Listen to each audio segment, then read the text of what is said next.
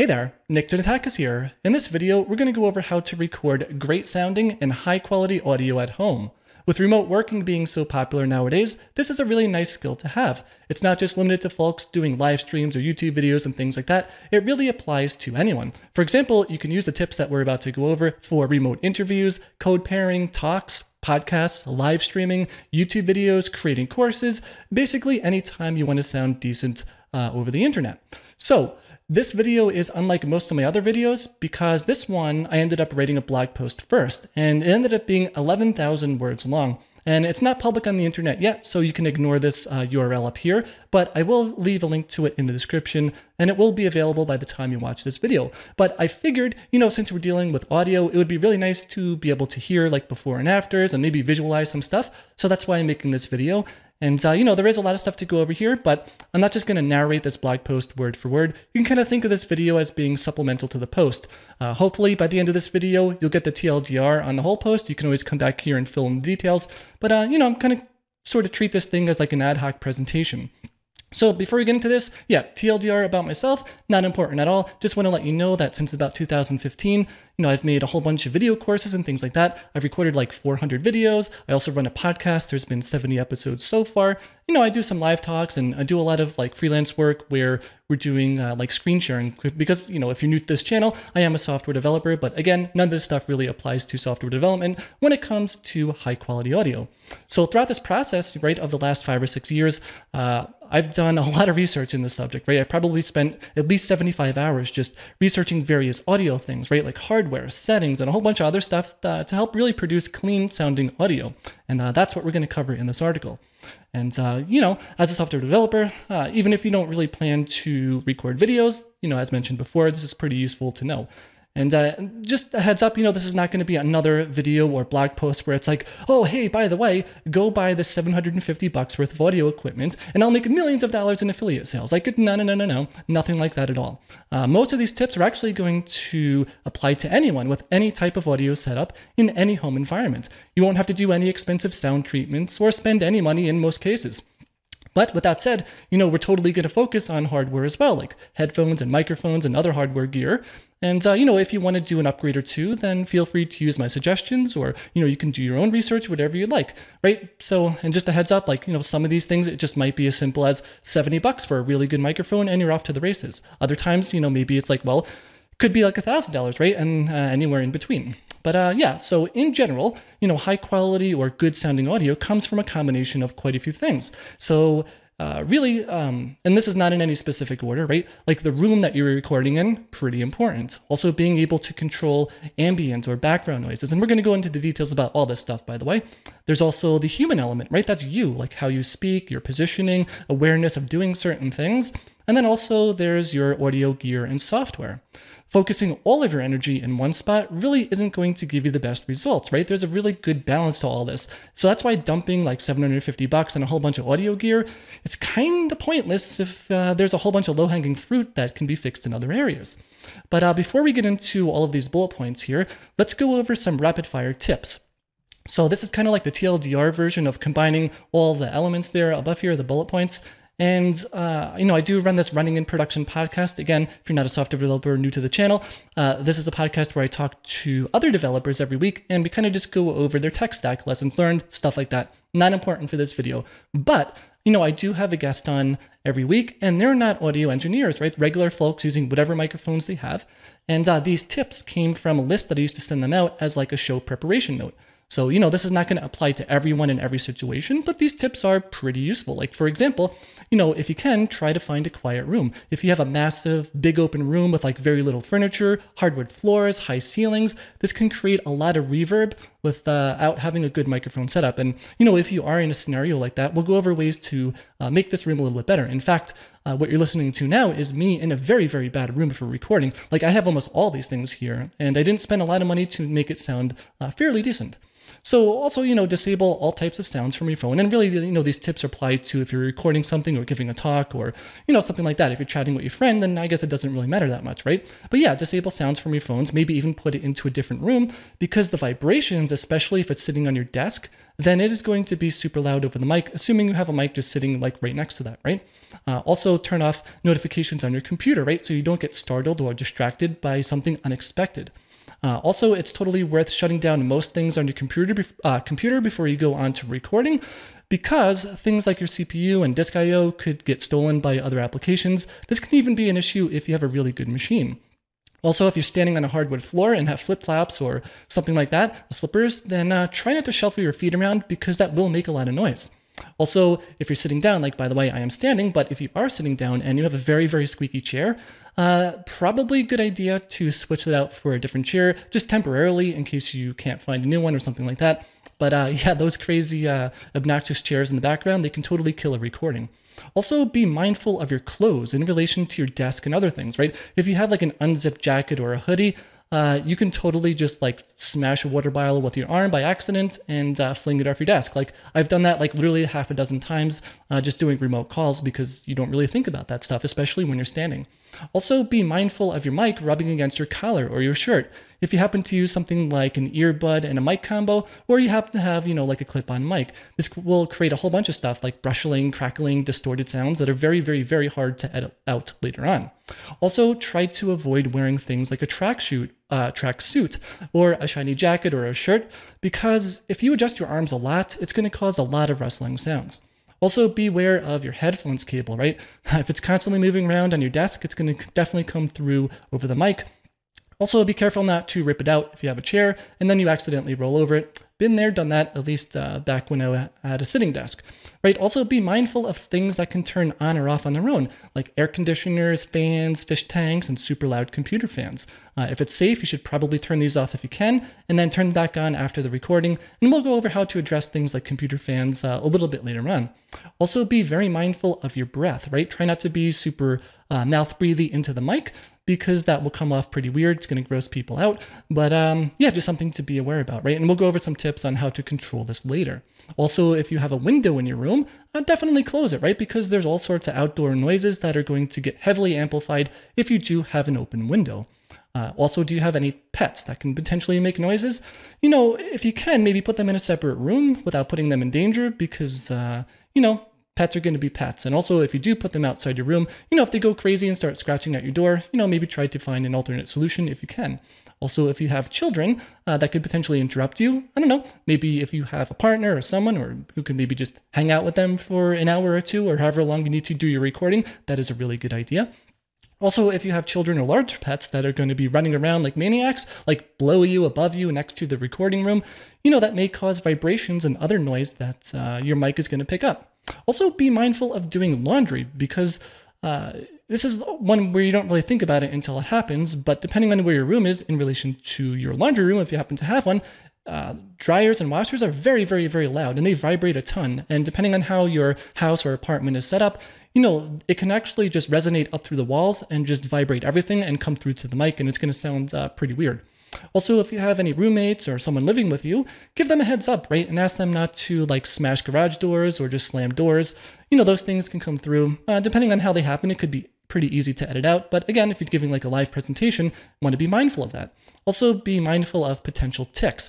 Some folks will just spam click their mouse or maybe tap their fingers on the desk or something like that. All these things can totally kill a recording. And, if you happen to be doing a podcast with me, like, if I notice that, I will call you out on that. And then we'll just stop and, re-say things if needed. It's not really a big deal at all, right? But just something to be mindful of. Also, if your neighbor is going to throw a party during a scheduled call, it may be worth reconsidering. I had this happen during the podcast too, where someone was living in Taiwan and there was all fireworks going and it was going crazy, right? So if you know that your town is going to do parades and fireworks, or like you have scheduled landscaping services with like those stupid freaking obnoxious leaf blowers, or maybe a tree cutting service, or maybe your town is repaving the road, totally worth it to reschedule if you know that's going to happen at your scheduled time. Also, if something unexpected happens, right, like a loud plane, helicopter, train, fire truck, sirens, then try to finish your sentence and keep talking, and then we'll just wait it out, right? Eventually, you'll figure out what your microphone picks up and doesn't if you get a little bit serious about this. So, there's ways to combat that without it being kind of annoying, right? And then also during long stretches of talking, be very aware of your system going to sleep, right? That's if you're not typing anything or not moving your mouse, maybe after 10 or 20 minutes, things are just going to go idle. Maybe your monitor will go to sleep, right? So move your mouse every once in a while, totally helps. And, try not to type unless you have to, because key presses, they can be very, very loud unless you have a pretty solid recording setup. And we are going to go over some tips on how to minimize keyboard sounds later on as well. Also, if you have really good headphones, be mindful of them because they can actually be so loud that the person who you're talking with can echo out from your microphone, like right into the microphone that you're speaking into. So like right now I'm not wearing headphones, but imagine if I had headphones like right here and the sound coming out of that, it's going to go right into the mic and it's going to cause like an echo effect, almost like if you had speakers instead of headphones. Also, this one is pretty obvious, right? But don't eat or chew gum. This can create all sorts of like alien mouth noises, and we'll go over that, this phrase a little bit later and what that actually means, but you probably get the idea. Also, the sounds of like bags rustling or cans opening, that can be really tough to edit out, especially if it happens while someone is speaking. And also, do stay hydrated, right? Drink plenty of water or whatever you want, right? And if you have a sensitive microphone, maybe just turn your head to the side or something like that. Again, this stuff is super easy to edit out later on if you're doing like a pre-recorded call. And as for the restroom, even if you don't have to go, it is totally worth going right before an important recording. With that said, at least with the podcast for me, if you have to go, you have to go. Just say, hey, I have to go to the bathroom, and we'll pause, and that's it. It's not going to be a big deal at all. Also, if in a podcast scenario and you go crazy coughing or sneezing or something like that, probably best just to ignore that it happens, because if it's a pre-recorded show, very easy to edit that stuff out without anyone ever even knowing that it happened. If you're doing a live talk, use your best judgment, right? So now those are general tips, right? Things to be aware of and how you can address some of them. But let's go into more detail, right, on how to improve the quality of everything, right? And that really starts with that first bullet point, like which room you decide to record in. And this is pretty important. There's, like I say here, like you can make some or most home offices and bedrooms sound very good, but certain rooms are going to be much easier to get a good sound out of, right? A bad sounding room is going to have a lot of reverb or echoing, and it's going to be located near something really obnoxious, right? Like a loud, busy street, or maybe in a basement if you have a furnace kicking in pretty often during the wintertime. Like that stuff is really hard to block out. And then also what's the opposite of bad? A good sounding room is going to have like really no reverb at all, and it's going to be positioned in one of the quietest areas of your living space. And it's kind of funny, this is like a chicken and egg problem. I have a link here to listen to a side-by-side comparison, which I didn't record yet, but let's throw that up in the video now just so you can hear what that sounds like. Hey there, Nick Janatakis here. Sorry in advance if things sound a bit echoey. I just moved my home office into a new room, and right now there is a hardwood floor, a very minimal desk, and absolutely nothing else. So it is an echo chamber. Now in this video, we are going to go over some of the source code to the Build the SaaS App with Flask course, but if you don't have this course or you're using a different web framework, then it's no problem because the same things could apply anywhere. Pretty interesting, right? So the room definitely makes a difference, but there are things you can do to help get things under control. And there really is no perfect formula on what makes a room good or bad, but there are some characteristics that typically make things sound better or worse. So my current recording setup, right, is in basically one of the worst possible rooms for recording, but I made it reasonable enough, right? It's not the best right now, but it's pretty good. And honestly, if you don't have really good headphones, you probably wouldn't notice any difference. But I only spent, I don't know, maybe $60 here with pre-made items that you can find at Home Depot or on Amazon. And again, this is not about being cheap or not spending money. Like that's really all that it took, even in a really horrible room. So here's some common things, right, about what you can do to make a room sound better, based on what room that you're in. So a room that is smaller, basically like 5 by 9 in feet or 6 by 10, it's considered fairly small room. Smaller is better in this case. Also, if you have a carpeted floor, basically anything better than that really cheap basement carpet that's like 1 millimeter thick, then that definitely helps a lot. Having a bed in your recording room is, oh man, it is absolutely the best. It just really absorbs a lot of sound. Also, if you can open up your closet doors and you have a whole bunch of hanging clothes there, that's another really great source of easy sound control. then, if you're not in a bedroom or something and you don't have a bed in there, any type of real furniture helps a lot too, right? If you have like a couch or chairs or beanbag chairs or whatever, anything like that helps a lot. Also, if you have like a multi-layered desk with shelves and books and stuff like that, books are another great way to reduce a lot of reverb. Anything, basically to break up the room shape helps as well, right? If you have plants or typical clutter, right? Typical clutter is different for everyone else. If you're one of those crazy hoarders, maybe like 100 stacks of newspapers, that would be great, but probably wouldn't look so good. But you know what I mean, right? Typical household stuff. But notice here though, nothing on this list is weird or like specific to making things sound good. It's basically what you would expect in a normal bedroom or a home office or stuff like that. Things are very easy to obtain. Now, let's go over the opposite of that, things that make a sound or a room sound worse, right? So a large room typically is a little bit harder to deal with. So, that's 12 by 14 feet, maybe 14 by 18. Just by the way, the room I'm in right now is 14 by 18. It's sort of, pretty big and pretty empty. If you have angled walls or really tall ceilings, again, that could be pretty tricky because it just bounces or the sound waves bounce around everywhere. So in this room here, I do have angled walls. Also, if you have hardwood floors with like no area or throw rugs, that can be a little bit tricky too. And the room that I'm in now, and we're going to go over like what that looks like pretty soon, by the way, it is hardwood floors and there is a tiny area rug that I put in there, but now I'm getting ahead of myself. But just basically having 4 hard surfaced walls, like if you don't have closet doors that you can open with clothes and whatnot, that can be pretty echoey too. Well, technically reverby. And then also, if you have like a really, really minimal desk that has no backside, which is pretty typical for like a standing desk, it's also doesn't help. And then just overall minimalism, right? Not having any furniture, plants, shelves, clutter, things like that. Again, big open spaces are the enemy when it comes to creating nice sound. But again, these are all pretty common things. Like you're not going to move out of like a different apartment or house because you happen to have all these things. But by the way, before we get into remedying these things, like how can you make a bad room sound better, let's just do a TLDR, right, on how sound even works. And the TLDR is sound waves travel through air and water and they vibrate individual atoms along the way. This wave makes its way into your ears and then your body takes over from there. That just means like when you're talking in a room, like sound waves are bouncing all over the place. You just can't see them because they're invisible. You can almost think of them as light waves, right? But they're sound instead. And that's also why there's no sound in large empty regions of space. There's really nothing to vibrate off of. But when you have a whole bunch of hardwood floors or concrete floors, sound is reflecting and bouncing off all the time. And it's going to continue to do that based on the loudness of whatever you're producing, right? Like if you're speaking or yelling or clapping, it's just going to get reflected a bunch of times. But eventually, after enough reflections, it's going to completely die out. But again, hard surfaces reflect sound more. But then you have the opposite of that, right? Like beds and carpets and clothes and stuff like that. And that just does a really, really, really great job at absorbing these sound waves. Also, as an aside, that's why if you shout or clap loudly in a room that's not ideal for recordings, then that reverb is going to get amplified. And also, if you happen to do that like in a mountain range or a massive canyon or a long concrete tunnel, then you can hear an echo too.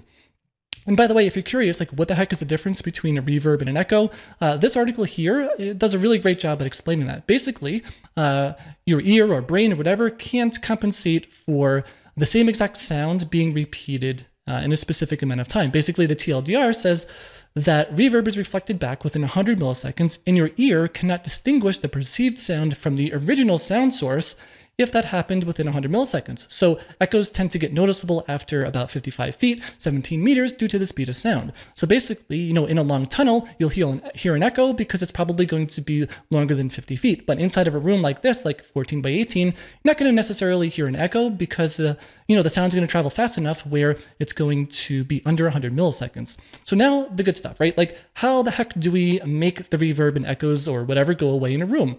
And, this is what my current room is right now. Like, perspective is weird, but I'm standing in front of this computer workstation and the webcam is pointing towards that desk on the right. And let me scroll down here a little bit.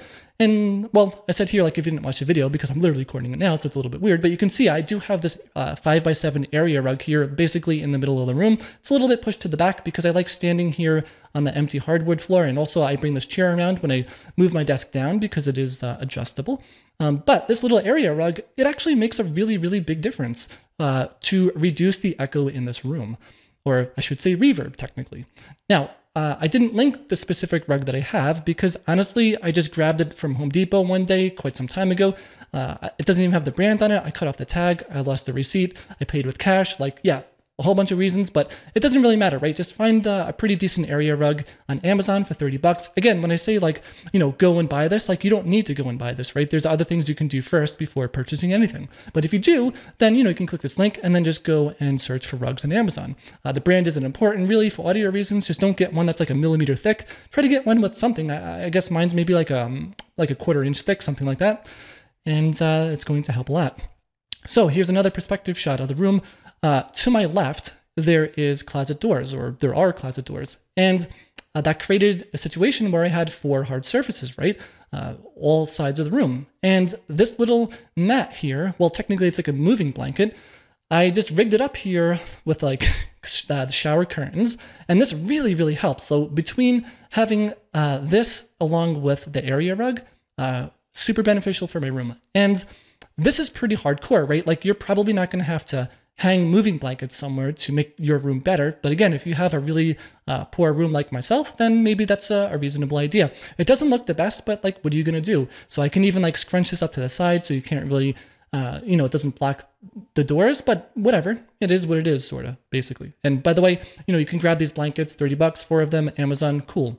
So, I just went on to say here, like, it doesn't look the best, but sometimes you have to do what you have to do. And in my case, if I didn't have this hanging here, just the area rug alone, it didn't work. It was too bad. And if I just had this by itself with no area rug, also didn't work too well. So combining both of them really made a huge difference. And it's still not perfect, but it is definitely good enough. And also, by the way, like if you can't mount shower curtains and brackets on moldings and stuff like that, maybe you can nail them to the wall or use like really, really strong tape because these blankets are kind of heavy. So a heads up on that one. But, I wrote here, like, probably not going to need to go that far. My room was especially difficult. Also, placing things in the corners of your room helps a lot, right?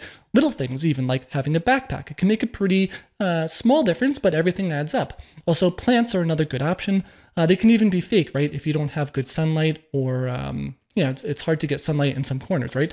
I also tried putting up a whole bunch of cheap acoustic foam panels. I'll throw up a screenshot of what that looks like here in the video, but it didn't really have that much of an effect. Maybe things got 10% better, right? It's very hard to quantify an exact value, but they also looked like trash because they just clashed with the room a lot, especially with angled walls. It just really didn't look good at all.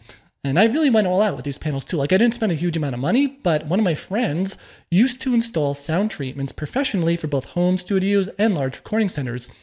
So we hopped on a Zoom call one day for like an hour, and I took my webcam, the one that's pointing at me now, and it kind of like moved it all around the room. Like we started marking off the areas where we should put it based on like how sound's going to reflect, and a lot of trial and error, and it just didn't really work out that nicely. But, your mileage may vary. They come in a lot of different shapes and sizes and colors. And honestly, with a lot of setups, they look kind of cool. So, as a last resort, if nothing else works, then it could be worth investigating that if you'd like. Sometimes room acoustics are just really bad, right? I was thinking too, like if I were to add more things to fill out the room and break its shape up, that will probably make things even better. But honestly, again, things are okay enough for now. Probably will throw in some plants here just as I kind of like plants, maybe I'll have one real one by the sun or by the window, which you can't see, but it's off to my right here. And the other ones, maybe a couple of fake ones. We'll see, right? And also, like, I wouldn't apply this to my room, but another option is if you have a really large window or maybe like a side door, if you're recording, I don't know, in a living room or something like that, then you could use really large curtains made of material, right? Like blackout curtains to help cut out the reverb on one wall, right? Instead of having 4 hard walls, like something like big blackout curtains can do a really, really nice job at just blocking some sound. You can also look kind of cool too. It depends on your setup. And like if push came to shove here, I can always take those extra moving blankets I have, put them in like a movable rack, and then sort of just like position them to my sides outside the scope of the webcam. And you would never see it, but man, it's going to kill the whole aesthetics of the room. It's going to look really dumb, and like I just don't want to deal with that. And there's also the idea of like setup and tear down. Like every time I record, I don't want to have to do like 15 steps, right? I just want to flip my mic on and record and be done. That's going to help me be productive, record a lot of videos, and not have to think about this stuff. So that's always something to think about too. So now you might be thinking like, well, how do you make a decision? Like, what do you buy? What do you don't buy? And or even when it comes to the room itself, right? It's like, it really depends on how much you care about the audio quality, right? It might be worth recording in one room over another, but sometimes you have no choice, like depends on your living conditions, right? If you're in an apartment with like a studio and you only have one room, then it's like, that's the one room. Although that's probably going to be a great case anyways, because your bed's going to be in there and it's going to be really awesome for sound. Now, understand too, this is all very incremental stuff. Like you don't need to do everything at once. Honestly, in a lot of cases, unless you're really, really, really far into like the bad spectrum, probably not going to have to do a lot. But if you do need to take these steps, right, to make your sound better, definitely do it one step at a time and try to find a balance, right? Patience really is the key here. It took me about a month before I got things in a decent state. That's mainly waiting for shipping and trying things out. Now, let's talk a little bit about ambient or background noise. These are things like computer fans or, kids in the background or, things that just make noise, right? That's continuous, like low noise. And we covered a lot of stuff to be aware of in those 25 tips, right? But we didn't really go over how to address some of those. So in programming, we have this phrase called garbage in, garbage out. And this really applies to audio quality as well, right? If your source is coming in noisy, like you speaking into the mic, then your output is going to be bad too, unless you take time-consuming and non-optimal steps to reduce this noise. Now, we are living in a day and age where machine learning is a thing, and there's definitely software and hardware out there that will use machine learning to help reduce background noise. But, like for example, there was some crazy videos on YouTube where Barnacules had, and I'll link to this one because it's really funny, right? He had like a leaf blower going like in his room, and this machine learning thing, like it cut it out and it worked really, really well for what it was. But this always comes at a cost, right? It's going to manipulate your natural speaking frequencies, and the less processing you have to do, the better for sure. Now, there are things like hardware and software, noise gates, and we're going to go over this in way more detail when we talk about that stuff a little bit later on. But a noise gate, basically, it just helps reduce the sounds of things that you might not want, right? Like your computer fan or laptop fan or whatever, or maybe an air conditioner, or maybe it's hot in your room and you have a fan on, stuff like that. But again, this is like the machine learning setup where it's just going to cut out some natural speaking frequencies, and that is going to affect the way you sound. So when you want to do this stuff, like the less you can do it, the better. And, like most things in life, a healthy balance is really, really good. So for example, maybe you do need to use a noise gate, which I definitely have running right now, by the way, but it's at a fairly low setting. So you can't really, it's not like clipping out my voice in like weird ways, right? But again, less is better. And yeah, we're going to talk about this stuff more in a little bit. But the moral of the story is, if you can really easily reduce some of this background noise and stuff like that, then it is going to improve your input signal, which is you speaking into the mic, which is going to create better sounding audio in the end. Now, if you have a desktop computer, and there's a section here for Apple and laptops as well, but if you have a desktop like me here, I have just a desktop workstation. I built it up from parts over the years. And if I were to do it from scratch again today, I would absolutely, for sure, all of my case fans would be Noctua fans. These are very, very, very quiet fans. They really run at very good RPMs, right? It's not a case where the fan is just running lower, like RPM-wise, making less noise. They actually run good RPMs. It's going to cool your system down, and they are very, very silent. Now, a little bit harder to deal with would be the power supply of your computer. If you've never built a computer before, that's where the plug goes into.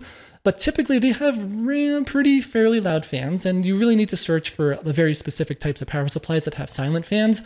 So you should definitely research that. I provided a link here to click. Again, it's like an Amazon link there. You can go and check out some stuff. And by the way, speaking of Amazon links, yeah, most of these are affiliate links, but if you don't know who I am not one of those guys just looking for affiliate links, right? Like I literally wrote an 11,000 word article and spent like 6 years researching this stuff. Like, yes, there's a couple of affiliate links. It helps a lot. But, and these are all things that I've done or used for years. And yeah, it's not just like spamming for affiliate sales. Anyways, yeah, when I put together my next workstation, definitely going to have Noctua fans all over the place and the most quiet power supply I can find. So over the years, one of my fans did die in my case, and I did replace it with a Noctua fan, and the difference was night and day.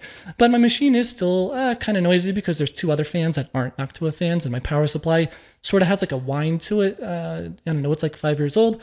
Whatever. One day I will upgrade my machine. Now, if you have a laptop, doesn't matter if it's Apple or something else, their new M1 CPUs pretty damn interesting, right? Like, I don't know if I would buy an M1 right now. I'm not really into Apple stuff, so I am not the right person to ask about that. But what I do know is they are very fast and they don't have any fans. So not having fans is really, really nice. Also, you know, if you have a laptop, maybe you can dock it away a little bit further away from your mic. That's going to help cut out noise too, in case you don't have an M1 or you have some other, you know, like Windows laptop or whatever. So now let's talk about another bullet point here, which is the human element, aka you. And you have a very big influence on how your recordings turn out. You know, in that tips section, you know, there is bringing awareness to things like your clothes and hands and chords and ticks. But there's all sorts of other human elements around creating decent sounding recordings too. You know, these are things like how loud or soft you speak, your breathing, staying hydrated, which, by the way, I've got some water over here. And also, besides staying hydrated, you know, there's things like how you position yourself relative to the microphone. And that's also going to depend on what mic you have. And we'll go over how to position yourself properly, depending on what mic you have in a little bit. Now, for a lot of folks, you know, it takes a lot of practice, and I still feel like even after doing hundreds of videos, it is really unnatural for me to speak into a microphone. I don't know, maybe for others, it'll just come naturally. Now, I tend to speak faster and louder while recording. I don't know why, that's just how it is for me. Maybe it's nervousness, even though technically I'm not really nervous because I can just stop this video and no one would ever know that I recorded it. But it does wear out my voice if I speak for like, you know, like 45 minutes straight. It's not gonna like get to the point where I lose my voice, but it definitely sounds different from the start. So that's something to be aware of, right? Try to speak as if you're talking to a friend from across the table in a casual conversation, right? Or just chatting with them, sitting next to them at like a normal distance.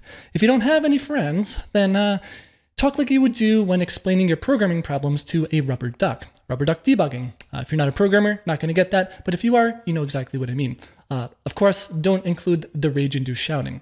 Now, speaking casually and naturally into a mic, yeah, way harder than it sounds. I think it's partly unnatural because you really need to trust the gain on your microphone as being like a part of your vocal cords or diaphragm. You know, you don't need to speak louder to make your recordings output louder. You just turn the gain up on your mic. So you are definitely way better off just speaking in a normal casual conversation and then raising the gain on your mic. But don't raise it too high because otherwise you are going to start to get some distortion, and we'll go over that and like what clipping is and other terms a little bit later. Now, if you're not self-conscious enough, there's breathing too. And this is going to depend on what mic you have, but you should try to eliminate hearing drastic breaths. Now, in my opinion, I think it sounds really good and natural to keep low-key inhales and breaths in, but it sounds very bad if you constantly hear someone ejecting gale force winds from the nostrils, or they happen to be a mouth breather, right? It's going to totally kill a recording. So if you have a mic that's expected to be a couple inches from your mouth, which is what we see here, then it really helps to offset the mic just a little bit so that your nostril air doesn't go straight into the most sensitive part of the mic. That's what I'm doing here as well, by the way. And the same goes with air exiting from your mouth, right? Having your mic just a little bit offset makes a world of a difference. There's also something called a pop filter too, and that's going to help reduce bursts of air that hit your mic when you say certain words, but we'll go over that a little bit more later on. Now, alien mouth noises can also be an issue. You know, this is where it sounds like you're positioned inside someone's mouth, right? And you can hear every spittle of spit crackle between their teeth, or the cilia move in their esophagus every single time they swallow, right? This is some weird, crazy like ASMR stuff, right? I mean, I'll do it now, but be warned, it's going to sound ultra disgusting, but I'm only going to do it for a couple of seconds, right? But it's like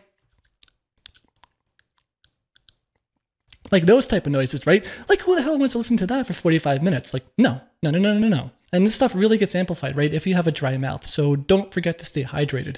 Also, mic positioning, it plays a really big role in this, right? Like if your mic is meant to be, I don't know, 3 or 4 inches from your mouth, but you decide to put it 1 inch from your mouth thinking, hey, if I go closer, maybe it's better.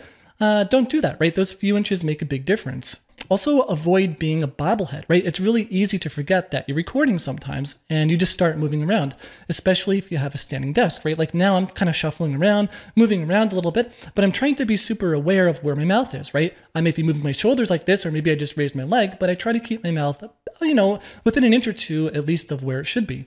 So yeah, just be aware of that, right? Especially like leaning back. Like leaning back is the worst, right? If I start leaning back like this, you know, suddenly you start to hear the reverb in the room and things are getting a lot less in volume, right? That can be very weird for, you know, if you're doing some presentation, right? If no one can hear you, that's going to be a problem for sure.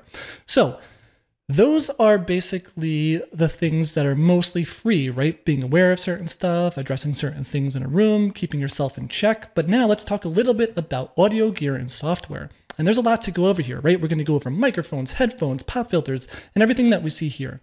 And really hardware, it comes down to what your expectations are, right? Someone who live streams or maybe records videos, you're probably going to end up investing a little bit more into your hardware than someone who just wants to hop on a remote call every once in a while to talk with a coworker. But high quality doesn't always mean expensive, right? I've jumped onto calls with clients who just had a built-in mic with their MacBook Pro, and honestly, it sounded really good. It wasn't like the best thing in the world, right? But it wasn't enough to be distracting. But before we cover microphones, let's first talk about headphones. So, see no evil, hear no evil. Really good Gene Wilder movie if you haven't seen it. But he plays a deaf man. And this has to do with recording high quality audio because your hearing plays a very big role in being able to record things accurately. So headphones make a huge difference here. And if you can't hear yourself properly, then you're missing out on potentially a ton of audio imperfections and issues. I remember when I had some really low level, like budget Sennheiser headphones from, 2015, and I recorded one of my first courses, I really didn't know the value of good headphones. And there were all sorts of weird sounds in that course. No one even once brought it up, because I have a feeling most folks just have like earbuds or whatever headphones, not paying attention to like every little detail, like you would criticize your own self. But you can hear things like crickets in the background during the summer, stuff like that. And you're just not going to hear that stuff with crappy headphones, right? So Sony MDR V6, honestly, the best headphones I've ever used in my entire life. And I'm going to skip ahead here a little bit and just say that bad news, by the way, I don't know, I bought them in 2016. They were $80. Best $80 I ever spent when it came to like audio stuff, right? I'm really big into music and I play the guitar casually. Man, it was such a big difference. But today, for whatever reason, they're freaking $350. And I think that puts them into a different bracket where I probably wouldn't pay that much for them today.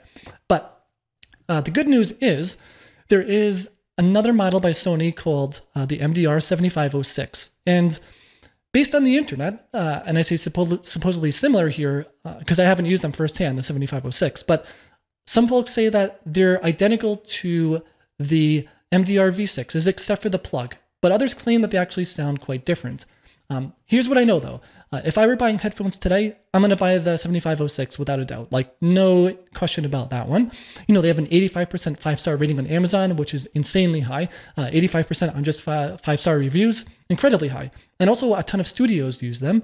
Like there's really no way you can go wrong. And if you have other headphones, don't worry about it. The reason why the 7506s are considered very good, or at least the MDR V6s one, is because they have a very neutral tone. So a lot of headphone vendors, they'll just jack up the bass to make certain types of music sound better, but it's not going to give you an accurate representation of your sound.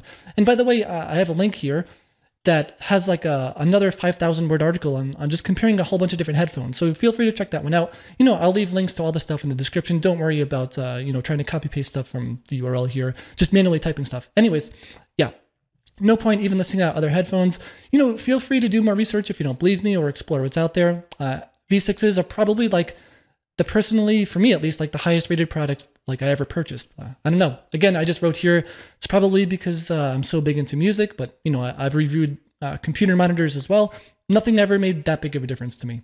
And by the way, I know there's like a whole deep rabbit hole too about using studio monitors. These are basically speakers like aimed at professionals instead of headphones for checking your recordings. But honestly, if you're doing home recordings like live streaming, screencast, podcasts with a guest, Zoom calls, etc., you're absolutely going to want headphones so your speakers or monitors don't echo back into your mic. That drives everyone crazy. So that is playback. So now that we have playback handled, it's time to talk a little bit about recording. So one thing to consider when it comes to microphones, and that's what recording is about, is if you're going to be recording video or not.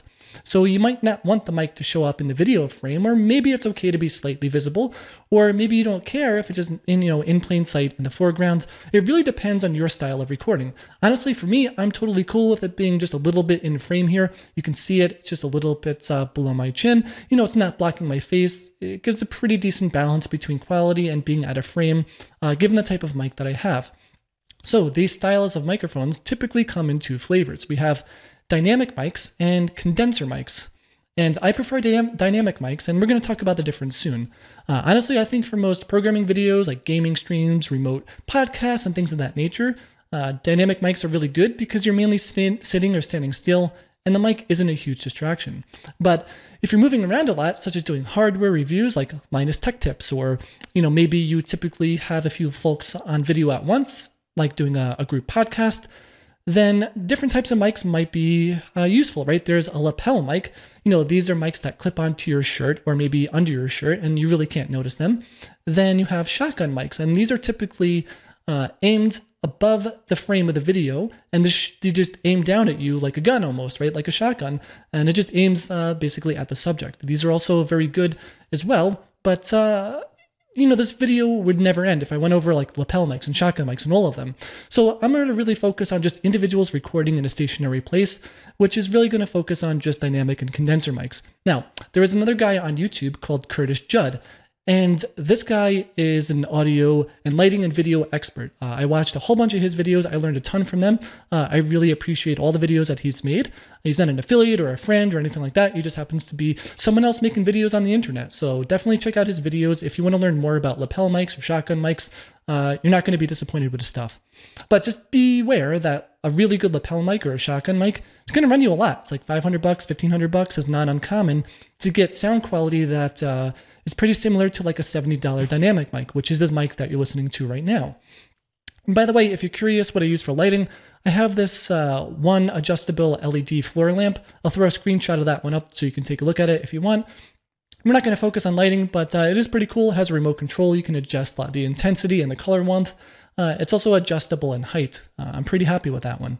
So dynamic microphone recommendation, which is what I use.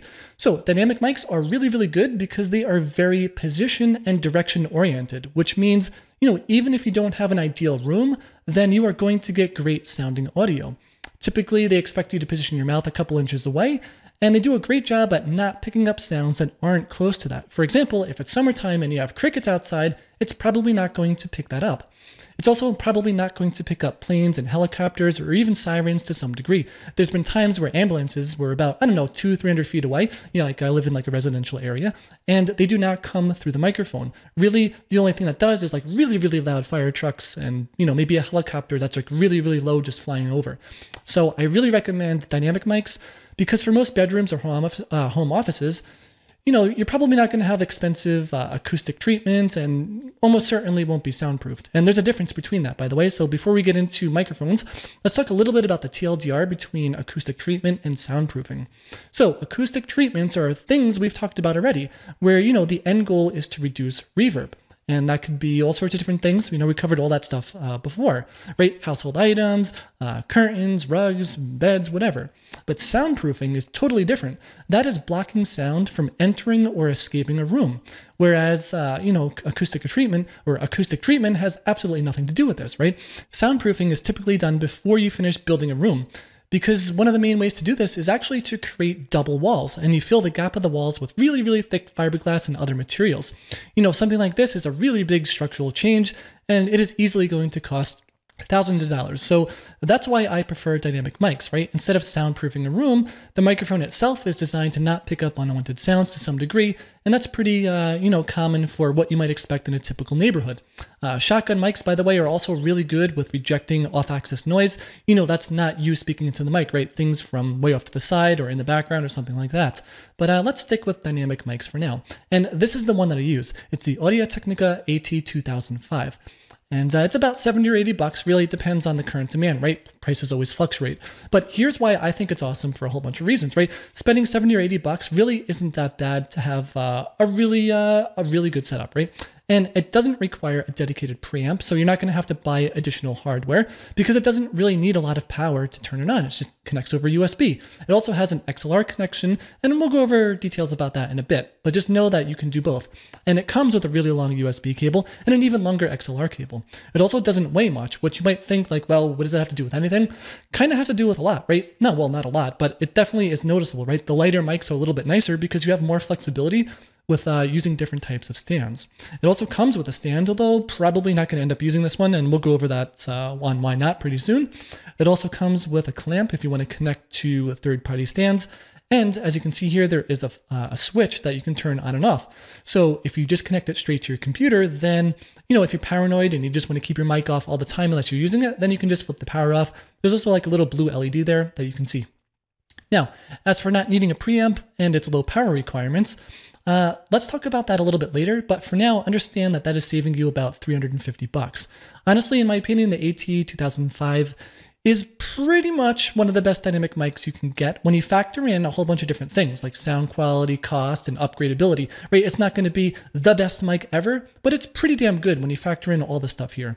And the last one, the upgradability, is really interesting because it means from day one, you can just connect it straight to your computer over USB.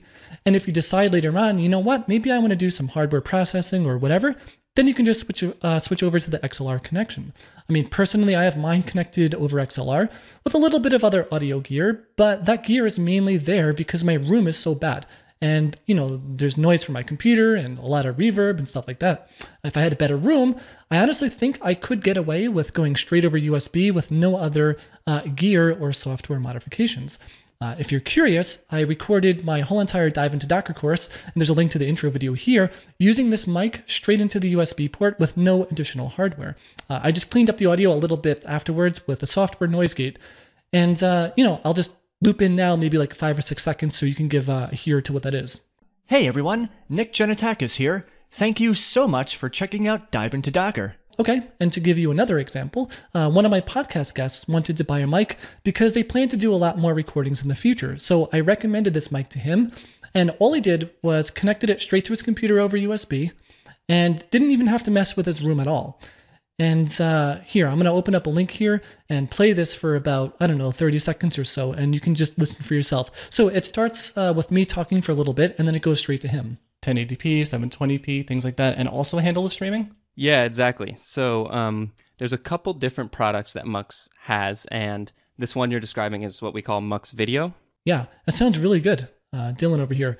No adjustments at all. So, I can see here, like I'm jealous, right? His setup sounds really nice, and I didn't even touch his audio afterwards. I just imported it directly as it is. Honestly, I think it's just a combination of having a very quiet room and his voice's natural tone just meshed very well with the AT2005. It's really, really balanced, right? It doesn't sound too thin or too boomy. And I think that's an important thing to make a distinction about now, right? What mic sounds good for someone might not necessarily sound good for someone else. But I do find in general the AT2005 has a pretty good hit rate for sounding good with a whole bunch of different voices. I've had mine since 2017 and I'm really happy with it. So, if you're happy with this mic and you happen to be following along by scrolling through the blog, you can just click here to jump over to stands because we're done. But if you want to look at some other mics, there's the Shure SM7B. So this is the granddaddy of dynamic mics. And, this is the mic that Joe Rogan uses. It's about $400 depending on the current day. And honestly, I have a feeling a lot of folks in the podcast or live streaming industry, they kind of default to using it because they saw Joe Rogan use it. And now it's gained kind of critical mass, right? Where everyone sees everyone else use it, so they use it. Now, I'm not saying, everyone's just a poser and they're just following Joe Rogan. Clearly, they did a lot of research on this microphone because it is a really, really good mic, right? It's not just like, everyone uses it for the sake of it, but it's really crap. No, it's a really, really good microphone.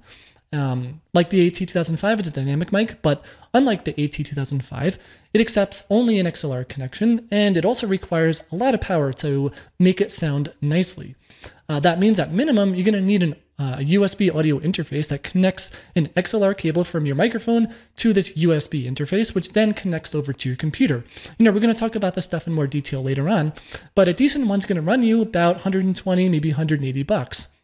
And the preamp on this USB interface, it's not strong enough for the SM7B, so you're going to need even more hardware. The best bang for your buck is going to end up being about another $200 because that's going to act as both a preamp and a processor. Again, we'll talk about this stuff a little bit later. But, you add let's say 150 plus 200, that's 350, plus the mic itself, now we're at $750. The mic is also really heavy, so you're going to need a pretty decent stand for that, another 50, $800, sales tax, and before you know it, you're at like $900, right? That's a much bigger investment than 70 or $80 for the AT2005. And in my opinion, the SM7B, it really doesn't sound that much better when someone else is casually but professionally speaking into it, right? It's going to sound better to some degree, and really it's not so much that it sounds a lot better, it's just a little bit more forgiving than the AT2005, and we'll get into that in a second here. But, one thing the SM7B does have over the AT2005 is it comes with a built-in pop filter, which helps remove plosives, which are words like popsicle and test.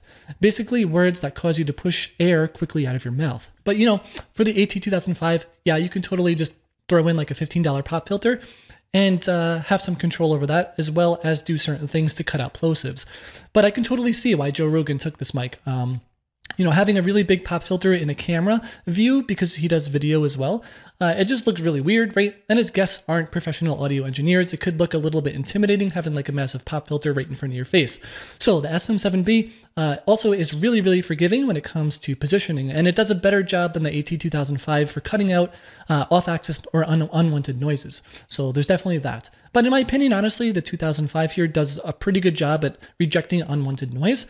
And if you watch a couple of microphone comparison videos on YouTube by professionals, I think the difference, it's not really that big, right? When you compare both of them side by side in like a blind test.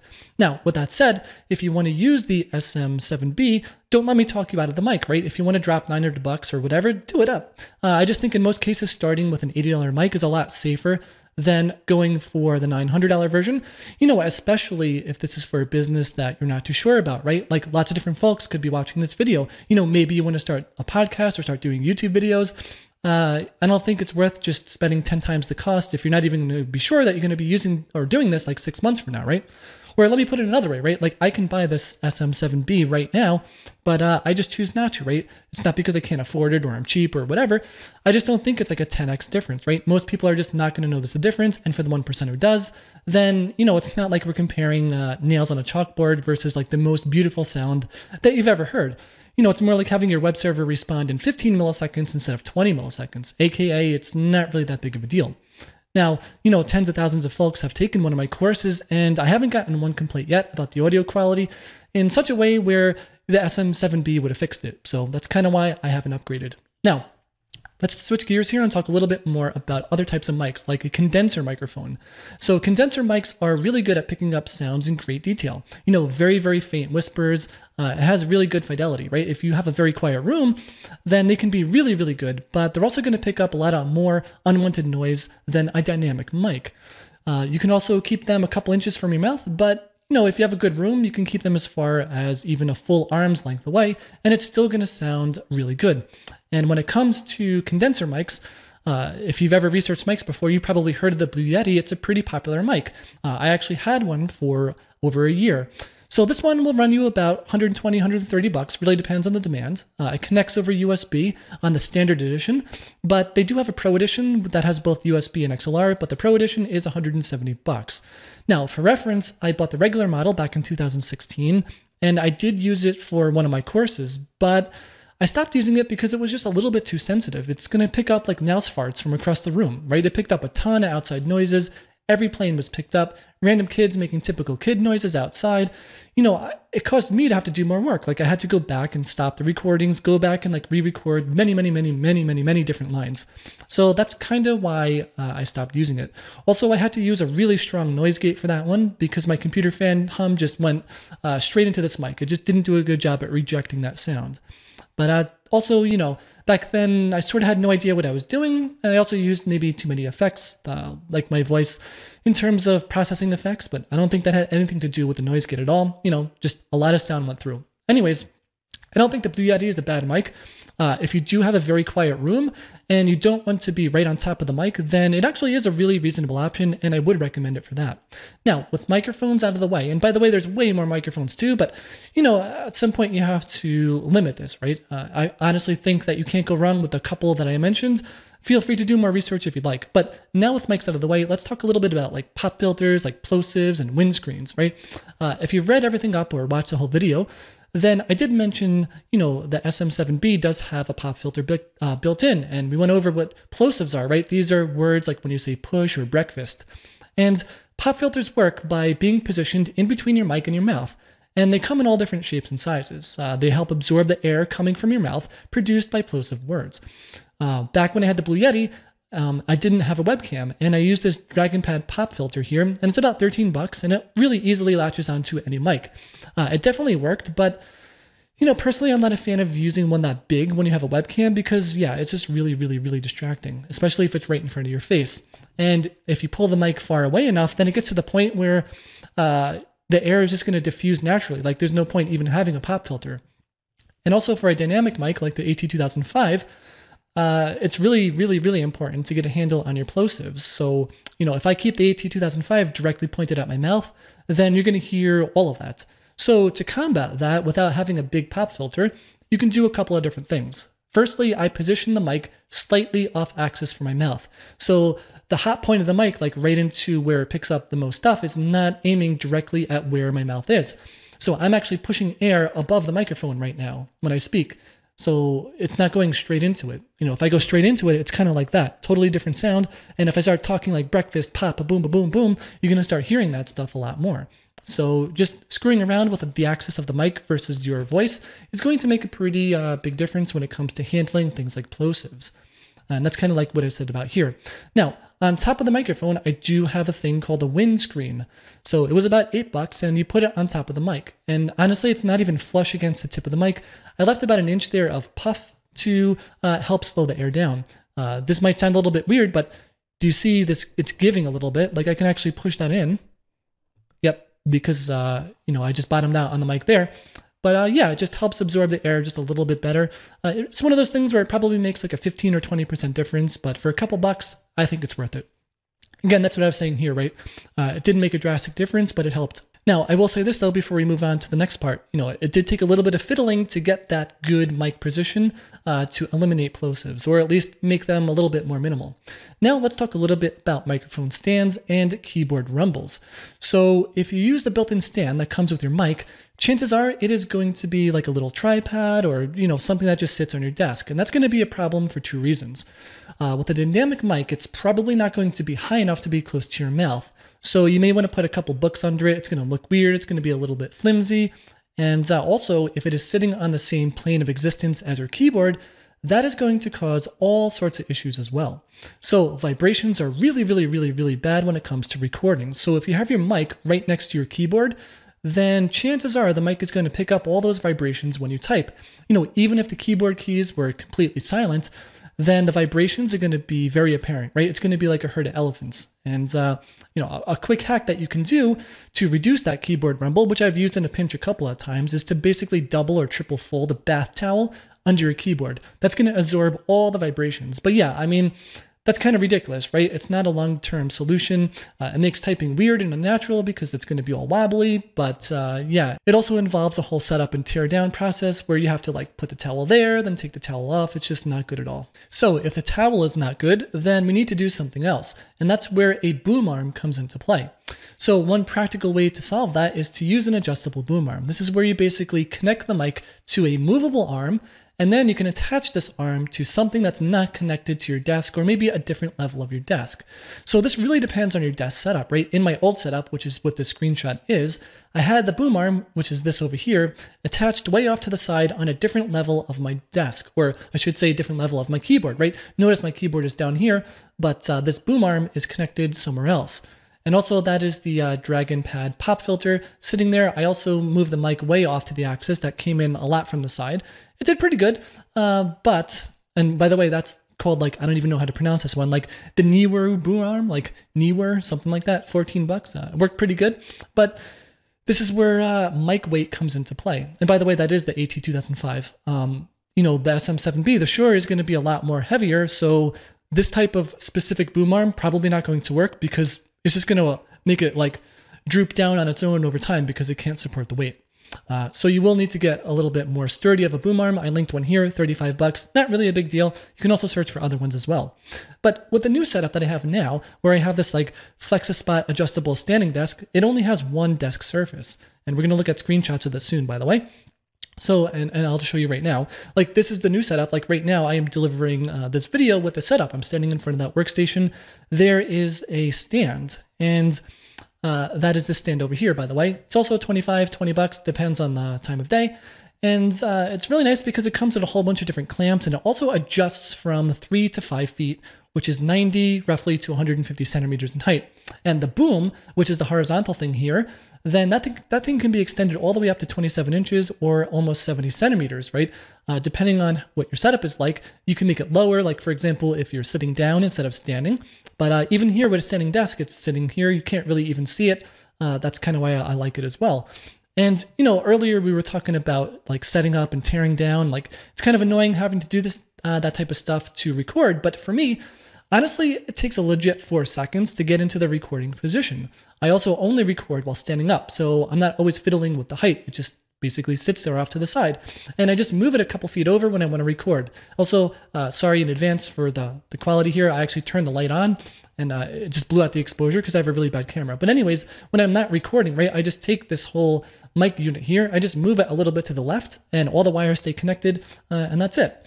So if you can't mount a boom arm to your desk or some independent wall, then this is a really, really great option. If you find yourself typing while doing a lot of talking, right? Screen sharing with doing code pairing and whatever, I'm probably going to be typing a lot. Now, I've been using this specific one for about half a year now, and it's been really, really, really good. So I haven't had to go back and like adjust the height or the boom arm at all. Like it doesn't droop down, really nice. But if you get the Shure SM7B, you know, the mic is a lot heavier. I don't know if this stand is going to do well. You may need to just try it out. And for perspective here, the AT2005 mic, you know, it weighs like 9 ounces, 266 grams, but the SM7B, 1.7 pounds and 766 grams. Like that's a very big difference. So this little thin pole here, you know, you can imagine if this mic were heavier, it could start drooping down on its own. That wouldn't be good. So what stands out of the way, let's talk a little bit about USB audio interfaces. And this is basically just a piece of hardware that lets you connect microphones and instruments to your computer over USB, headphones as well. Basically, it acts as a sound card. And like I say here too, yeah, it has a headphone jack. So certain models, they're going to let you monitor your voice in real time, and you can toggle this behavior on and off, like if you have headphones. Pretty handy. Personally, I don't like to record with headphones on because it throws me off hearing myself, but some people really do want that, so that's available. And if you have an XLR-only microphone, you know, this is something that you'll want to buy. So it's compatible with all the mics that we talked about today. And if you end up using the Shure SM7B, you will also need to supply additional power, which we'll cover soon. But the audio interface that I prefer using is the Scarlett 2i2 3rd gen. So there's a solo variant, and we'll get over that in a few. Basically, internally wise, they're both the same. But, you know, the 2i2 has a couple more inputs. But let's get into that in a bit. Yeah, so this one, the 3rd gen 2i2 is about $175, and a lot of people do like this model. Right? It has a pretty good sounding preamp. You know, that's the thing powering your microphone. It's really easy to control the gain. That's this little knob here, the green one. You can just, you know, it's like any volume knob, right, from 0 to max. It also supports that real-time headphone monitoring if you'd like. And the 3rd gen has a really sturdy USB-C connector. So there's USB-C in the back, but it has, well, at least comes with USB-A on the out. So it goes straight into your computer's USB. You know, you can always get different connectors if you need it. Prior to the 3rd gen, the 2nd gen one, it didn't use USB-C in the back, and it was like a really, really flimsy connection. Also, the cable that comes with it is really short. It's basically just over... Well, I should have put 3 feet, 3 inches there. Sorry, I'll fix this typo before I post the article. But yeah, it's like 1 meter long. It's a very short wire. We'll talk about wires later on too, so on how to replace that one. So the 2i2, it does come with 2 XLR inputs. So if you ever decide to do a 2-person podcast, you'll be able to hook up 2 individual mics. There's also the Solo, which is $120, and it has 1 XLR input jack. If you happen to be a musician, both the 2i2 and the Solo will let you hook up 1 microphone and a guitar to it or some other instrument, which is pretty cool because I do casually play the guitar. But the 2i2 will support recording an instrument in stereo, whereas the Solo does not. But the preamp that powers both models, they are exactly the same, which means microphone recordings are going to sound identical. Honestly, at this point, if you know for sure you're going to be only doing solo recordings, I would recommend the Solo. The reason I didn't get that one and I got the 2i2 instead, that's because I bought it during the 2nd gen era, and there were differences at the time with certain internals that made the 2i2 a better choice, but with the 3rd gen, that is not the case. So go use that extra $50 in saving towards whatever else that you want. And by the way, Focusrite, they're the company, they're pretty cool. So I actually had connectivity issues with my 2nd gen way back before it had the USB-C connector.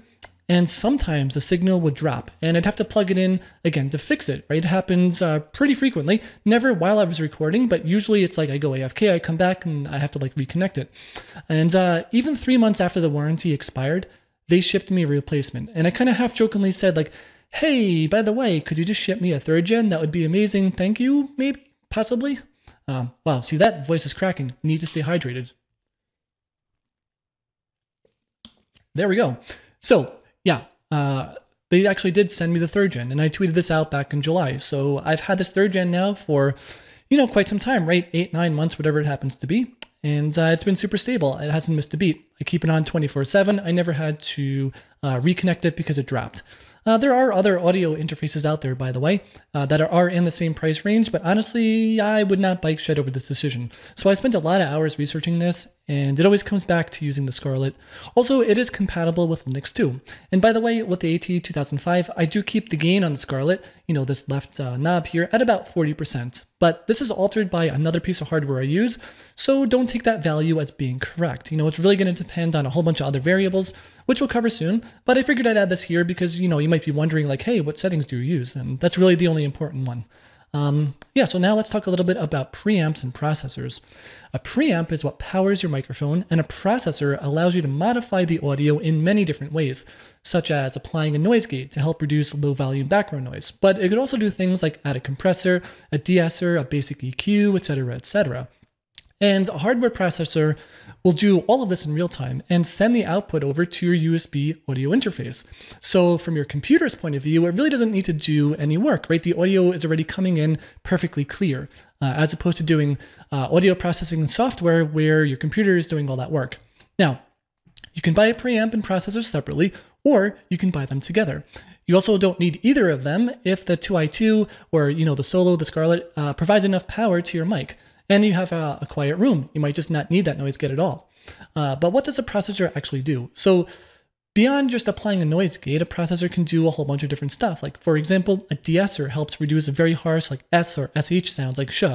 It basically reduces sibilance, right? AKA high frequency sounds. Some folks naturally have more sibilant voices. Also, an EQ can help raise or lower various frequencies in your voice, right? If you have a very high pitched voice, maybe adding a little bit of low end bass is going to make you sound a little bit better. Although typically the less audio effects you do, the better. They manipulate and sometimes even remove natural frequencies from your voice. So you don't want to go overboard. Then you can end up with like weird, like robotic, jaggy sound. It's like kind of hard to explain, but you'll start hearing weird, like mechanical wispy sounds and other artifacts. But when used in moderation, processing effects can make a notable difference. That goes for a compressor too. So a compressor is going to help level out your volume. And besides a noise gate, I would say this is the second most important thing. So if you speak softly like I am doing right now, it is going to increase the gain of your mic. And if you speak really loud like a maniac, which I'm doing right now, then it is going to reduce it. And that really ensures that folks will always be able to hear you without constantly having to fiddle with their volume if you start to get energetic or decide to whisper a little bit, right? Also, it's going to prevent you from clipping. So clipping is when things just get too loud and the computer doesn't know what to do or whatever is processing the sound, and things are going to start to get distorted. Like, you definitely don't want clipping to happen. Also, applying too much of a compressor isn't really that good though, because it can remove tone variance and make you sound just a little bit too consistent or robotic. But a little bit is absolutely worth it. And by the way, I tend to not have a lot of tone variance. In my older courses, I did sound a little bit more robotic, but now there is range here, right? I'm not an actor, but I can totally put my range like wherever I want to do, right? Just like that naturally. So that probably sounded pretty cringy, but you know what I mean. Now, there's many other processor effects that you can do, like you can add delay, pitch shifting, and dozens of other effects. But most of these are kind of like gimmicks. So when it comes to recording videos and podcasts, you can always Google for that stuff later, but you're probably not going to use them. Plus those gimmicky effects, which I'll play right now, so you can just have some fun here and listen to what they sound like. This is what happens when a neckbeard plays with sound effects.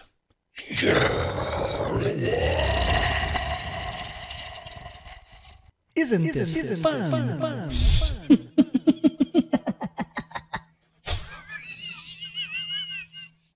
Yep, that was pretty fun for sure. And they could be fun from time to time, but usually you would just do them in software afterwards, right? You're not going to be like turning knobs on their processor in real time as you're recording. Typically, you just leave those knobs how they are and you just record. Also, as a quick aside, just having some fun with gimmicky effects, I once added an echo effect into my Dive into Docker course when talking about the echo command, which you can hear now. Next up, the echo command just prints this sentence to the terminal. I thought that was pretty fun, but it makes a difference, right? Like about 10 people, they've emailed me specifically just to say like, hey, that was really nice how you just added that echo part for that one sentence, right? It just adds like a little bit of polish. So that is the basic rundown on preamps and processors. So let's go over one really good one. That is the DBX 286S preamp and processor. That's what we're looking at here. So that's the one that I use. Depending on the time of day, it could be $200, $220, something like that. And you can either rack mount it or just have it sit flush on your desk. I'm going to show a screenshot in a second of the thing actually sitting on my desk. That's just a stock photo over here. Now, I did spend a lot of hours researching this category. I must have watched at least 50 assorted YouTube videos and read hundreds of forum posts. And a lot of people seem to like this one, and now I see why. Right? It comes with a pretty good preamp, and it has way more than enough power for the AT2005. But if you're using the Shure SM7B, it's going to be pretty close. So I've never used this mic firsthand, but you might want to look into using something called a cloud lifter if you happen to get this mic, because that is going to give you a very clean 25 decibels of gain. I haven't tried this personally, right? But the DBX on its own might be good enough. Typically, if it's not quite enough power, things are going to sound a little bit muddled or a little bit, flappy, I guess is one way to describe it. It's just not going to sound really clear and nice. So you may need to experiment with that. But you don't need to worry about the cloud lifter or whatever with the AT2005. But the cool thing about the DBX is it comes with a compressor, a de-esser, a basic EQ, and a noise gate. There's also lights on it to see how everything works. I'll try to get the screenshot there, right, so we can read and see at the same time. And once you set these knobs to where they need to be, you never have to worry about it again, right? The knobs are also very sturdy. They're not going to just move around on their own, like if you dust it or do something like that. Like you really need to put some effort to turn them, which is quite nice. I wouldn't bother hunting around for another preamp or processor, but if you really, really wanted to, by all means, do more research. But I feel like this one is pretty much as good as you're going to get in this type of price point without going crazy. You may also not even need one at all, right? It really depends. We're going to go over that too. So here's the exact settings that I use here for this one. I took this straight from just a camera shot, right? You can tell by the horrible shadows there. Yeah, my camera is not very good, but these are the exact settings that I use. But this really, really, really is going to depend on what your room quality is like, what microphone you use, how you speak. So don't just blindly copy these settings because they're just not going to work for you most likely unless you happen to have a very similar setup. Yeah, for most of these settings also, like lower is typically better, right? Besides the gain and whatnot. Like if you can not use this much of the noise gate, totally want to have that lower. That would be great. So now let's talk a little bit about wires, right? We handled USB interfaces. We handled maybe using a processor. We have microphones and headphones, and like how do we wire all this stuff up together? And this really is going to depend on what you buy, but we'll go over a whole bunch of different combos. So let's say that you decide just to hook up the AT2005 or another USB mic straight to your computer. Well, good news there is you don't need anything else then, most likely, right? You can just put that straight to your computer. You can just use the wire that comes with the mic, but maybe double check the wire length, right? To see if you need an extension cable or not. Then there's a Scarlett 2i2 or the Solo, right? I'll probably do like /Solo there just so you know. This comes with its own USB-C to A cable, but again, yeah, it's only 3 feet or roughly 1 meter. It's a lot shorter than you would expect. And this is the thing that needs to connect to your computer. So, if your computer case is on the floor, then this wire is not going to really reach the top of your desk. You're going to have to put it like on top of your case, which wouldn't be ideal, maybe next to it on the floor. It's a little bit weird. So I ended up getting this Amazon Basics USB-C to USB-A 9-foot cable. It was $12, totally worth it. I do recommend not going longer because you do risk a little bit of signal loss there, right? Even if you can get away with a shorter cable like 6 feet, might want to look into that. Probably would be okay if you don't have a standing desk, but I do have a standing desk and the cord needs to basically be pretty long.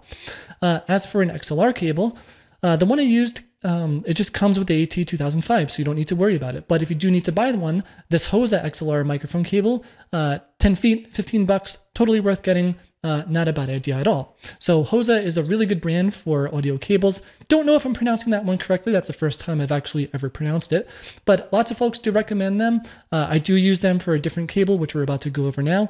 Yeah, it was really good. So a lot of people say, like the more expensive cables, this XLR one, $15, there are more expensive ones out there, but you're really paying for mostly durability, right? Like if you're, at a concert, right, and constantly plugging and unplugging and moving them around, then maybe get a different one. But if it's just sitting in your room, then yeah, this one is fine. And if you're not using the DBX, you can just connect your mic straight into the front of the Scarlett 2i2 with that XLR cable. Now, if you do have the Scarlett 2i2 or Solo and the DBX 286S, then you will need that one XLR cable, right? Either use the one that came with the AT2005 or buy one. But you will also need another cable, which is this HOSA 1/4-inch TRS balanced 10-foot cable. So the way this connection will work is you have your microphone, and you're going to connect the XLR cable, which is going to be, at the bottom of the mic usually. That is going to connect to the back of the DBX 286S. I'm actually going to throw a screenshot up now in the video so you can take a look at that. Then, from the back of that DBX 286S, you're going to take that TRS cable and then connect that to the front of the Scarlett 2i2. Again, I will throw up a screenshot to take a look. Then finally, you will take the Scarlett 2i2 and connect its USB cable from the back straight into your computer over a USB port. It should work on both USB 2 or 3. I believe I have mine hooked up to a USB 3, but don't quote me on that one. Anyways, the TRS cable one is pretty interesting because you wouldn't think that actually plugs into the front of the Scarlett, but it does. And that XLR jack in the front is made for both XLR and TRS connections. As far as I know, again, I'm not an audio engineer here, I'm just a software developer who did some research. The actual cable is the same. XLR versus TRS is just the connector type. And then also, if you happen to use a cloud lifter, again, I don't use this personally just in case you're skipping around. But if you happen to get one, then it is going to go in between your mic and the DBX. Basically, you want it as early as possible, right? Like straight out of your mic to boost it before it goes into the DBX or the Scarlett and things like that. You will need to buy one more extra XLR cable. The other one linked before is totally fine. If you don't have a DBX, then it can just go in between the mic and the Scarlett. Now, let's talk a little bit about software. And we're not going to spend a huge amount of time here. This is mainly just to bring an awareness to why you might choose to do things with hardware, or maybe how you can avoid all hardware besides a USB mic and do all your processing through software. It's really going to depend on what you're doing. So the first thing is figuring out what your priorities are and your lifestyle. So if you're always on the move, then lugging around a whole bunch of hardware probably isn't worth it, right? Especially if you're a light packer. Dedicating like a 30-year backpack to a carefully packed Scarlett 2i2 and a DBX and a microphone and cables and all this other stuff doesn't seem worth it, right? But if you do plan to record in one location, then the hardware option might be worth it. So let's first actually break down a couple of scenarios where you might want high quality audio, right? This is live streaming to Twitch or YouTube, maybe a live talk over Zoom or equivalent for an interview, code pairing, etc. Maybe it's a pre-recorded video for YouTube, or maybe you record courses, right? You have some chance to edit the video before it goes out. Then you also have pre-recorded podcast, right? Because if you did one over live, it's probably going to be done over Twitch or YouTube. But a pre-recorded podcast is what I have, right? We jump on a call, we talk, and then I edit it and it goes out. And then lastly, we have things like calling your friend with whatever app that you decide to use, right? Google Meet, Skype, etc., etc. Now, I could argue and say that you could technically use software to do all of that, and you won't need any hardware at all, especially if you have a really quiet room. But before we address hardware versus software processing, let's talk a little bit how you might record your video and or audio, because that really plays a big role here. And some of these tools are going to be free, some are going to be paid. And that begins with OBS, which is the Open Broadcaster software. It's free, open source, cross-platform, and it's really, really good for live streaming and recording. It also has a ton of options for audio effects like a noise gate and more, and you can apply all that stuff in real time, even for live streams. You can even use VST plugins. These are basically highly optimized audio plugins written to work with many different applications. There's a bunch of free VST plugins that provide various processor effects if you Google around, things like delay and compressors and stuff like that. But chances are the built-in filters that come with OBS are going to be good enough if you decide to use software processing. Now, what's really nice about this setup with OBS is once you have everything dialed in, that's it, you're done. It's basically like hardware. You don't need to, do stuff every time you decide to record a video. Honestly, I record all of my videos using OBS, but I don't use it for processing, right? I just use it for the recording. This video you're watching right now is recording on OBS. It's a really great tool for recording your screen and live streaming, also with a webcam if you want. Yeah, it's a really good setup. Now, this is very specific to people making videos, but Camtasia and ScreenFlow, these are both video recording and editing tools. So they're really useful for creating any type of like pre-recorded videos where you're recording your screen with a webcam optionally, And, they come with a couple of audio filters too. So Camtasia works on Windows and Mac OS, whereas ScreenFlow is only Mac OS only.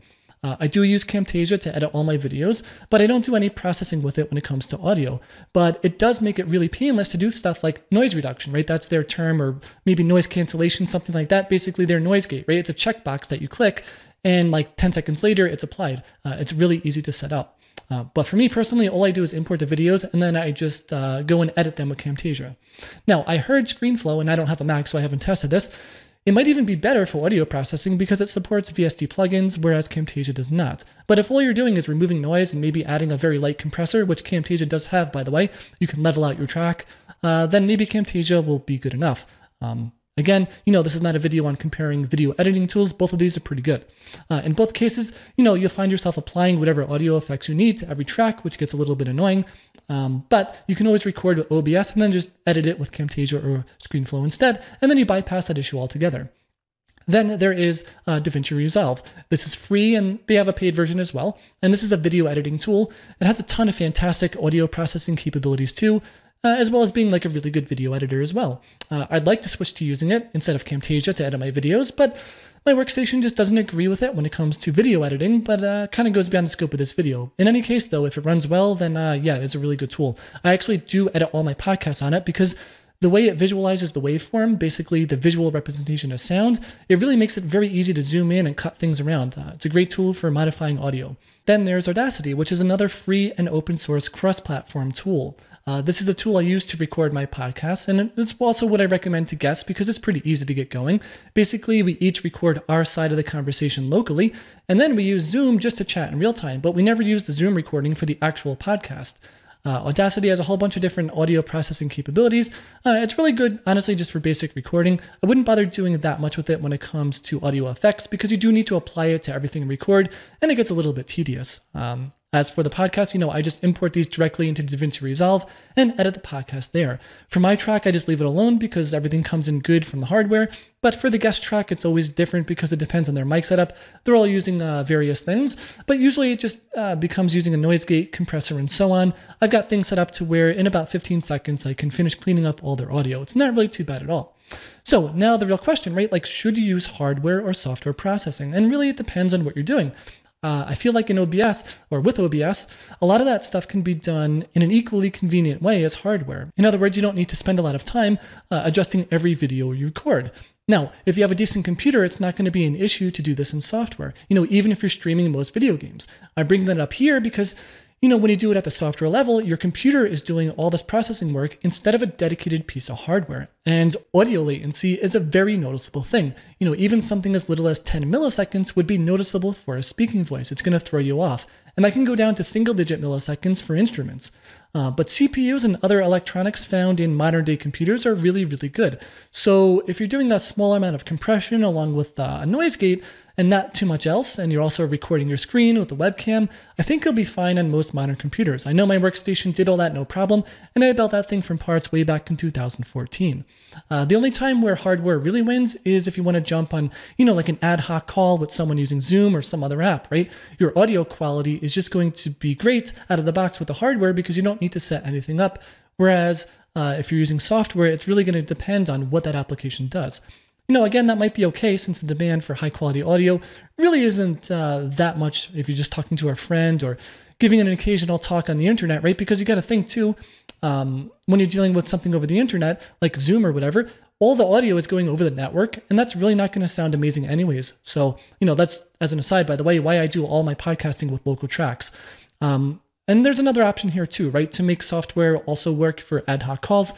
Now, technically, you can even install a virtual audio interface at the OS level, right, on Mac, Linux, Windows, etc. And then you can process your audio in real time through software using a digital audio workstation such as Reaper that is free to try out. And then you can send the output of that to any app that you want. So basically, the output becomes your microphone input through that virtual audio interface. So what I'm trying to say here is you would basically connect your mic to Reaper, do all your noise gate, compression, etc., etc. then to send the output of that to the virtual device, and then that virtual device becomes your microphone that you then use in whatever app that you want. So this is actually what I used to do way back in 2015, but as you can see, it's a little bit convoluted. It's tedious as hell to set up because you have to get all these things wired up and then patch them in every time you use any of these apps, and it got really annoying. So that's why I got the hardware I did, right? It's so I can just set everything up once, use my microphone in any app, and not have to worry about any of that stuff. Because at the time, OBS really wasn't as good as it was today, or is today. So if I were starting from scratch with what I know now, I'd at least begin with the AT2005 USB, nothing else, and just hook it up straight up to my computer, and then use OBS to record or stream everything. And I would go from there, right? I would play it by ear. If I did want, a little bit more hardware, maybe the Scarlett or the DBX, then I would introduce them as needed. I wouldn't necessarily start with them right away. Cool. So now we are basically at the end here, right? Audio levels. We're almost there. We have the room. We have background noise under control. We figured out what we want to do with hardware and software. We're almost set. The last step is to make sure your audio is set for a specific loudness. For example, sound is measured in decibels, right? It's really common to keep your recordings around -10 dB in their levels. That's going to be loud enough that folks with a whole bunch of different devices can hear it comfortably, and you stay clear of going past 0 dB. Anything above 0 dB is going to start clipping and sound very distorted. So typically what you do is you adjust the gain on your mic, preamp, and software until you see your bars jump around to about -10. Maybe you can peak at about -6. And really, honestly, if you go a little bit louder, let's say -3 dB, that's totally fine. Just make sure you're under 0 and you are consistent. This is something that you'll want to experiment with until you get used to your voice and, what levels it produces with whatever gear and processing effects that you have applied. For playback, just remember that not everyone is going to be using high quality headphones with a dedicated preamp. What sounds painfully loud for you might actually be normal for some folks. So have trust in the decibel numbers, right? If you go too low, then folks with low powered earbuds or speakers, they're not even going to be able to hear you even at 100% volume, and that's going to really kill your recording. Whereas you, with really high quality headphones, you can always just lower your playback volume, which is independent recording, so that you don't blow out your eardrums. Also stay safe there, right? Don't listen to stuff at very high volumes all the time. And finally, to wrap this up, right? Practice, practice, practice, right? Once you have everything dialed in and under control, nothing really beats just recording a whole bunch of stuff, figuring out your patterns and your microphone's characteristics. Eventually you'll figure out what works and what doesn't work, but at least now you know what to tweak. Needless to say, right? Audio in general is a really, really deep rabbit hole. And can also get pretty addicting, right? To always tinker with your settings and your gear. I highly recommend finding what works for you. Keep it at that until you have a real reason to switch, and then maybe switch to something else. But chances are maybe you can roll with what you have for quite some time. And that is going to wrap up this video. I know that was a long one, hour-and-a-half video. I can't believe it's that long. But I hope you enjoyed it. It was really fun writing this and recording this. This is definitely the longest post I ever made. One of the longest videos for sure. On that note, if you have any questions or want to leave some of your favorite recording tips in the comments below, I would love to hear that. Thanks a lot for watching. If you liked the video, please give it a thumbs up because it really helps. And I will see you in the next video.